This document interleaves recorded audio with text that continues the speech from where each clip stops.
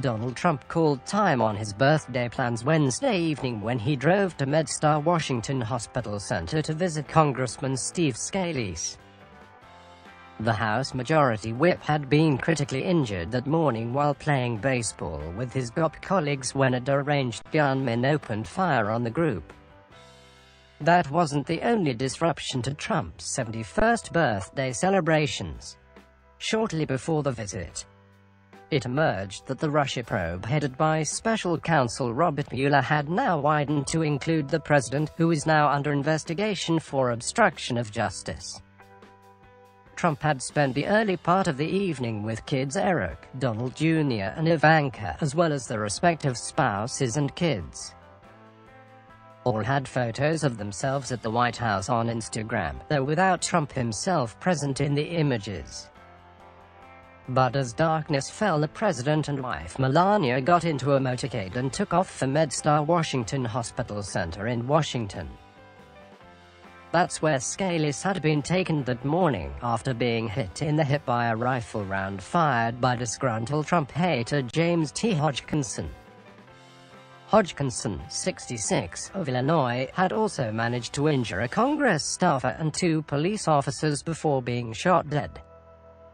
All 3 of the injured parties are expected to make full recoveries.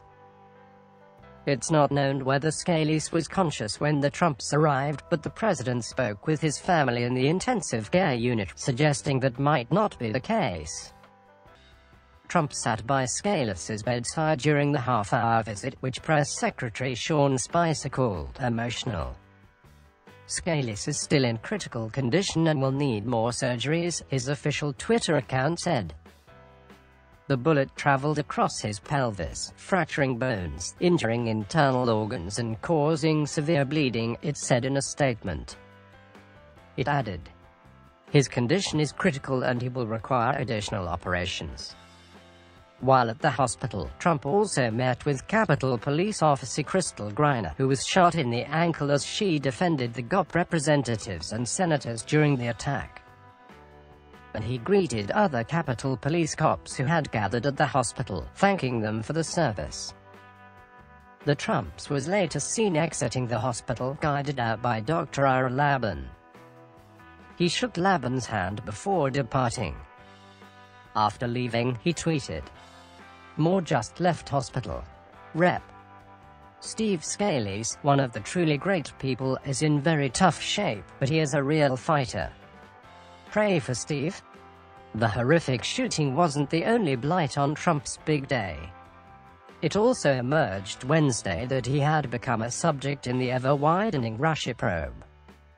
Following the congressional testimony of ex-FBI director and former probe head James Comey, Trump is now suspected of obstructing the course of justice, The Washington Post reported.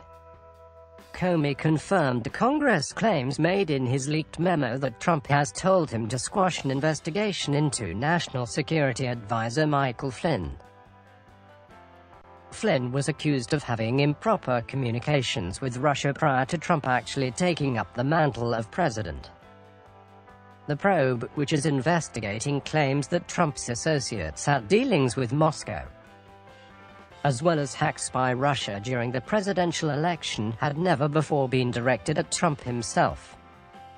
But now, sources have told the Post that Special Counsel Robert Mueller, whom Trump handpicked to lead the investigation after he fired Comey, is looking at the president. Comey had previously assured Trump that he was not being investigated, but that changed shortly after he was fired, the 5 sources said. Mueller's team is actively pursuing potential witnesses both inside and outside the government, the officials claimed. Daniel Coates, the current Director of National Intelligence, Mike Rogers, head of the National Security Agency, and Rogers' recently departed deputy, Richard Leggett, have agreed to be interviewed as early as this week, insiders claimed. Earlier on Wednesday, Trump had praised the heroic actions of the officers who took down Hodgkinson in a speech. He said that many lives would have been lost if they had not been there. Scalise was in surgery and stable at the time of Trump's address. Congressman Scalise is a friend and a very good friend. He's a patriot and he's a fighter, Trump said. He will recover from this assault, and Steve, I want you to know that you have the prayers, not only of the entire city behind you, but of an entire nation and, frankly, the entire world. Trump called off a trip to the Department of Labor on Wednesday as Washington reeled over the shooting.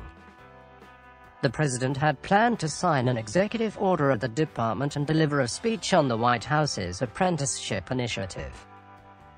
Also on Wednesday, House Speaker Paul Ryan addressed his colleagues in a floor speech in which he called for the representatives to come together across partisan divides.